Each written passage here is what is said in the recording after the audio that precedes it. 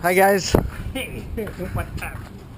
Hello, San Pedro. Yes, I'm Mishi Schueller, and owner with Anico together of Mishi Schueller Bakery and Cafe in San Pedro. We are dressing up the street because the Navy is coming. Welcome. So you're the welcoming committee. Well, not alone. Who else is in the welcoming committee? The convention center. Catherine, Scott, and then it's Anico and Mishi, and Dylan. Dylan also volunteered. We were yesterday at the... How are you welcoming them?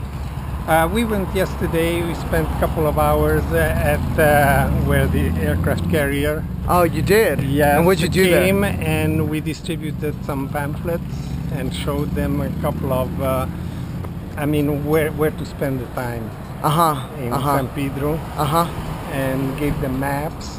What we are doing now is dressing up a little bit downtown. So you're dressing up downtown? Yeah, in red, white, and blue. And we are gonna go through 7th and 6th Street and give all the merchants some of this. Some of those? Some of the posters created by the Convention and Visitors Bureau. And give them balloons. We also dressing up the Croatian Cultural Center, where we expect the Navy to to come in with buses and bring over from the ships the sailors. I see.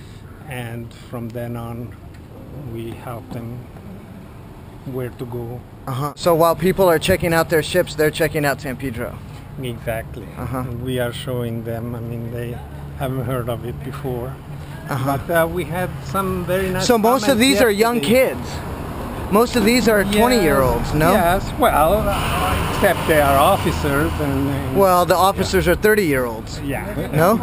Right? But how many people are on the USS Abraham Lincoln? How many people? How many crew? The aircraft carrier has about 4,000 people. 4,000 people. 4,000 just on the aircraft carrier. And most of those are 20-year-olds. That is the Abraham Lincoln.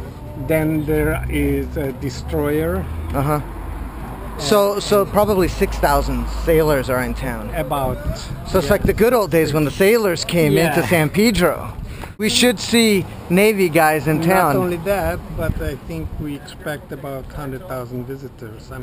Because that's the big thing. Right. Gonna have So when the visitors come in to see the ships, what can they see in San Pedro?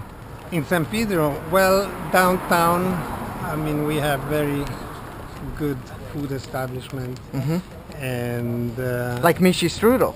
Like Mishi Strudel. How many different types of strudels do you have at Mishi Strudel? We have 22. Wow. And not just sweets, but what's your favorite? No, but what's your favorite Mishi Strudel? Mishi Strudel, all of them are my children. I don't distinguish too much. But they are very nice. Whale and Ale is right here too.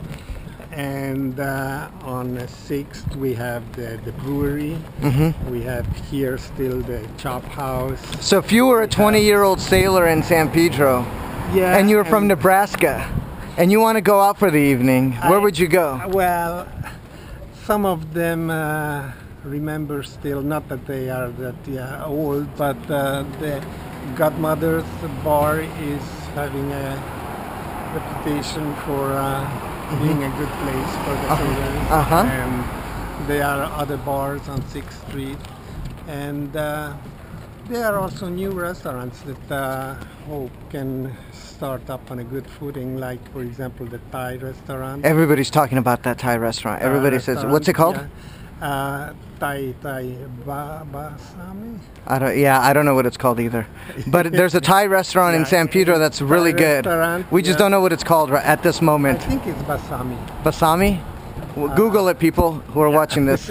Thai restaurant San Pedro, see what comes up. There are lots of locations that they can see many things. At the fountain, we have music on Tuesday nights.